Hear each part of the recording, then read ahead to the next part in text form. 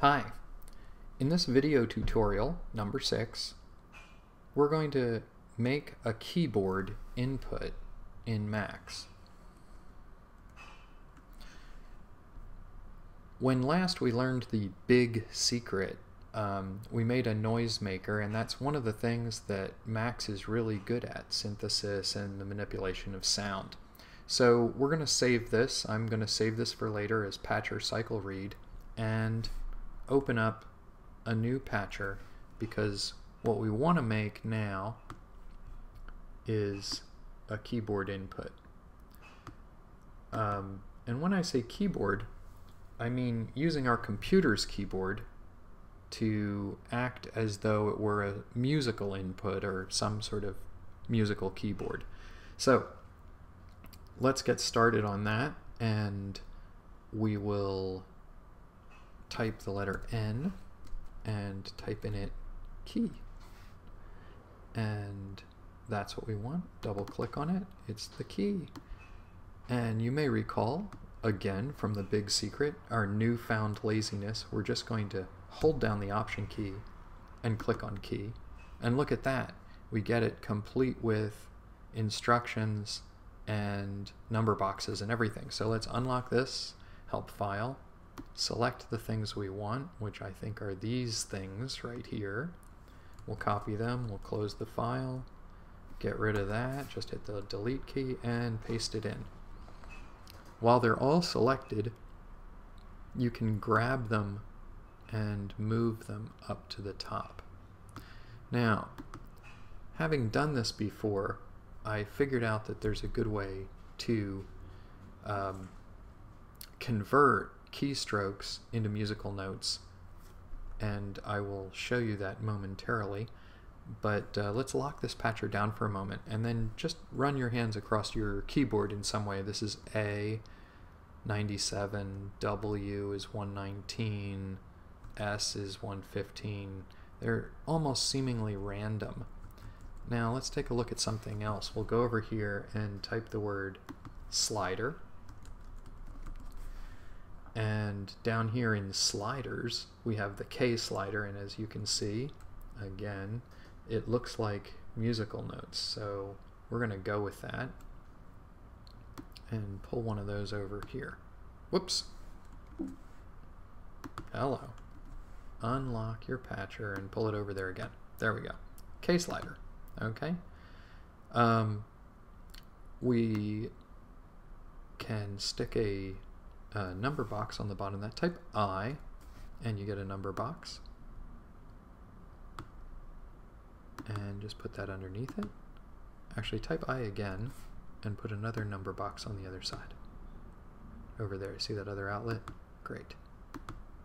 So connect those up and lock your patcher, and we'll just press on the key. That's 36, that's the key number, and 21 over here is the velocity. The way it works is the higher on the key you go, the higher the velocity. 117 is pretty high on MIDI, and 9 is quite low. So this is, let's see, let's pick a key up here. That's key number 60, key number 48. That makes sense. There's 12 semitones in an octave, 48 to 60. So they go quite in order. So what we want to do is convert our computer keys somehow to these musical key numbers so that we can have consistent information in our patch. In order to do that, there's a little trick that we can use, which is this. Unlock your patcher and letter N for a new object, and let's get the print box out there. Okay?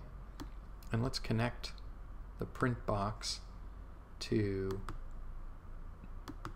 this ASCII output. If you hover around here, that's the ASCII code coming out. Platform specific. I don't want it to change between one computer and the other, so I'm not going to use that. Modifier keys, not important at the moment, but it's useful to know. Platform independent keyboard. I guess that would work for all platforms, but ASCII is pretty universal, so I'm going to stick with the ASCII, and it's going to print. whatever it is that comes out of there. And then we're going to go over here to the Max window and open it up. If you have anything in here, errors or other things, just clear them by clicking this down here, and you're in good shape. Okay, now anything that we type in there, try typing on your keys. I'm sorry, lock your patcher and try typing on your keys, and you can see that it comes up in the print window. Clear the print window again, and now let's think about it. We want to start on the letter C, and if I make that an A on my computer keyboard, then I probably want to make this one in a similar place, which would be a W. So I'm going to type A, W, S, E, D. There's no black note, so I'm going to skip R and go to F. Are you looking down at your keys? T, G, Y, H, U, J, and K. Now we got a whole octave in there. Fantastic. Don't type on any other keys. You'll see why if you look over here. So in order to not type on any more keys, I'm going to come over here and unlock my patcher. Come on, patcher, unlock. There we go. And delete that patch so that the print doesn't work. Okay? Now we're going to, I'll just save that print for later if I need it. Let's make another new object, and this object is select. There it is. Not the one with the tilde, but just a plain old select. And then let's click inside here. When it's highlight, don't hit space. You want to get the cursor line. Come on. So, space. It's really acting up here. Space, and then we're going to type this list. 97, 119, 115, 101, 100, 102, 116, 103, 121, 104, 117, 106, and 107. Fantastic. And what we'll do is run the output of this over here to select. Then, since we associated these numbers with the keys that we're typing, when we push an A, we're going to get a 97. When we push a W, we're going to get a 119. When we push a S, we're going to get 115, etc., etc. That's our ultimate goal. And now we're going to do something a little wacky. We could just put messages under here that feed in here, but we also want to have a volume control. So what I'm going to do is type an M for a message, and just for the moment I'm going to type 100. Okay, just so we can see the message box. Okay, and I'm going to duplicate one of these for each. I think that's 12 notes, right? Or is it 13 when you get done? We'll see. Okay, option click, option click, option click. Then you can grab the whole group of them and say option click and drag to duplicate, option click and drag to duplicate. And let's see how we're doing here. We can stretch this out so that, okay. So now connect 1, to the left-hand inlet. It has to be the left-hand inlet. That is important. Because what select does is it sends out a bang whenever it gets those numbers. I wish that was adjustable, but it's not. But it does send them out the right outlet, and that will be useful to us in a little bit. Let's try to get this done here as quickly as possible. Right. So we need one more because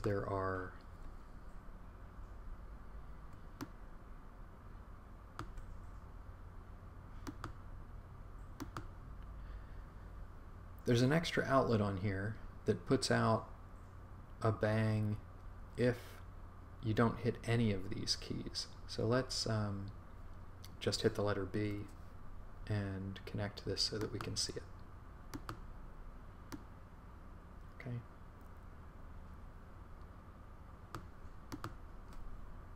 And now let's put a number box in here. Type the letter I for integer, and then take using our fantastic trick. Actually, this is another kind of odd trick. Put the number box up here and drag a line down to the first one's left-hand inlet. Now we're going to use the shift trick again. So get that blue ring to light up. Let's zoom in a little so you can see what I'm doing. Get that blue ring to light up, push the shift key, and then just go click, blue, blue, blue, blue, blue, right? All the way across. The only thing that you have to remember is to let go of the shift key before you get to the last one. There we go. And then we drag this back down and it will sort of neaten things up. It's hard to keep all your Macs patch neat, but there are ways. There are ways. So let's zoom back out here and just do a quick test. I'm going to put another button at the other end here where we think A is going to function, and let's lock our patcher and test it here. So now we hit A, look at that, and this one gets a bang, and that will bang 100 out here. And if we hit something that isn't included in this number list, like let's say the letter M, the other one does N, the other one does A, back there. We don't have any buttons on these, so we can't test them, but let's assume they're working for the moment. Unlock the patcher again, and now we're going to try another object, and it is called type M. Not M. M is a message box. Delete. Oh, I can't delete it. There we go. Get out of here, message box. Type N, and then type funnel. We had 13 inputs, did we not? And we're going to try an offset of 40. Do you see down here it says offset? Okay, so what does funnel do? Funnel has all these inputs on the top of it depending on how many you select. And what happens is whatever number comes in, it pairs it with the number of the inlet. So if this 100 comes in this inlet, let's connect them while we're talking about it. It's going to come out the other end as 100. This one will come out as 100. So we know where they're coming from. This one will come out as 100. This will come out as 100, etc., etc., etc.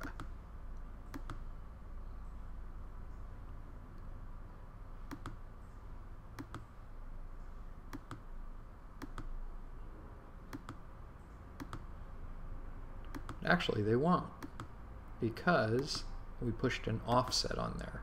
So actually, sorry, trying to do two things at the same time. This one will come out as 100. No, it won't. It'll come out as 100. Let's make another message box and test our theory here. Run it in the right-hand outlet, and it resets the message in a message box. Okay, so let's lock our patcher down and type A. 40, 100. 41, 100. So this really comes out as 0 plus 40. This one will come out as 1 plus 40. This one will come out as 2 plus 40. Okay? What happens if we, and also the 100 as well. So now we want to run that into our keyboard here. We can do that.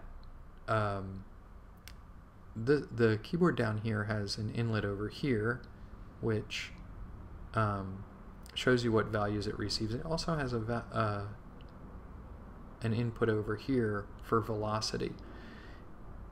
You can send them both in the left-hand outlet, but for the sake of educational experience, let's make a new object called unpack, and then type a 0 and another 0.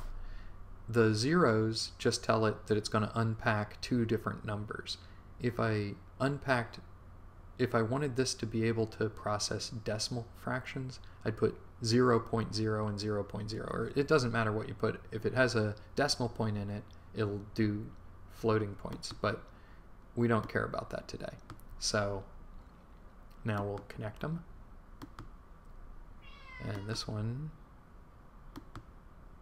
goes over to this side. And this one goes over to this side. And with any luck at all, they'll end up going the right way. So let's see what we get here. Lock your patcher and type A. 40, 100. It works perfectly. S should be 42. Yes. K should be 40 plus 12. 52. Fantastic. My goodness, it works. So that's how to do a keyboard input for Macs. And in our next tutorial, we'll figure out how to encapsulate this and give it some output so that we don't have to look at the whole thing, and also how to put some controls on it. But for now, let's keep these videos manageable. So patch well, make this work, and I will be back with the next video. Thank you.